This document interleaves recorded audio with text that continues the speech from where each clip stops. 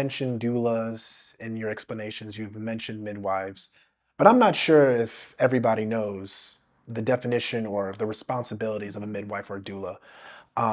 If you don't mind, could you go into that? Yeah. What are the roles of a doula? What are the roles of a midwife? How are they different? How are they similar? Um, yeah, because just leading up to this interview, Mhm. I'm talking to family, talking to friends, doulas, midwives. People are like, huh? Yeah. So, especially within the Black community, Mhm. if anybody knows about doulas or midwives, it's in the Black Mhm. community. But outside of the Black community, it might be a little um, not So, so familiar. doulas, we are non-clinical support people, Okay. meaning we are not prescribing medication. We are not subscribing any ailments or anything that's going on with them. That is left up to their medical provider. And I really want to stress that because I think a lot of times when people are referencing doula support to their friends or loved ones, that's where the confusion kicks in. So we are non-clinical support people. We have clinical knowledge and understanding to guide and navigate our clients through their prenatal and postpartum journey, but we are not responsible for the medical care or the medical outcomes of that birthing individual. So our support is informational. So we provide them with resources to make informed decisions about their care.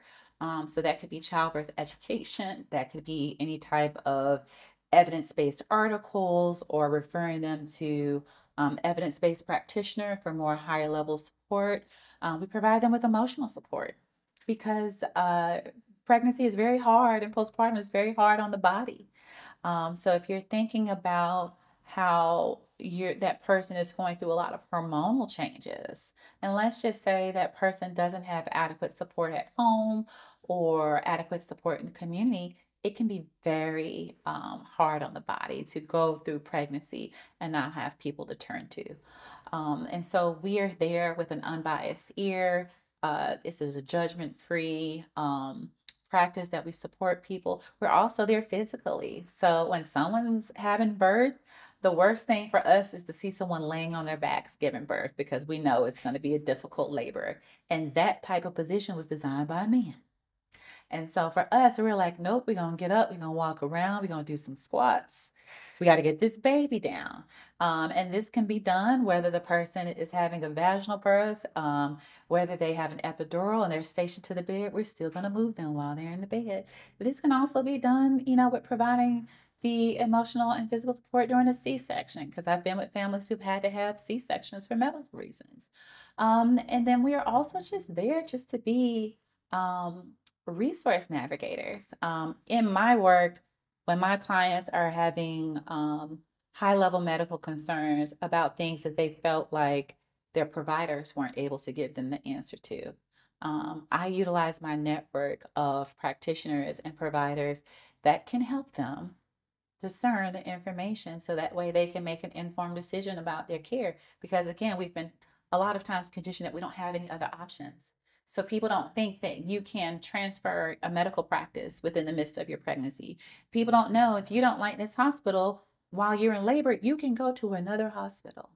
Oh wow, I So didn't know people that. have choice. And so that's the biggest thing is for us to empower people, but also to really empower and support the families because a lot of times the partners are and the support people are forgotten about. They need just as much as education as the person that is giving birth because they're the ones that are going to be in the home supporting that person.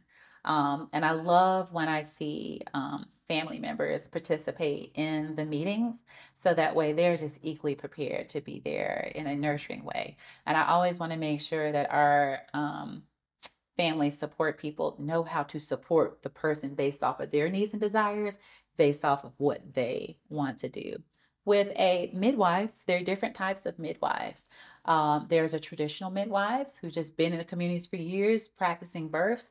That would be no different than a traditional midwife in a developed nation who's been attending births for years. They just don't have a an accredited certification, right? Then there are certified professional midwives. These are midwives who've gone through midwifery school and midwifery training, but they're not at the higher clinical level of a certified nurse midwife.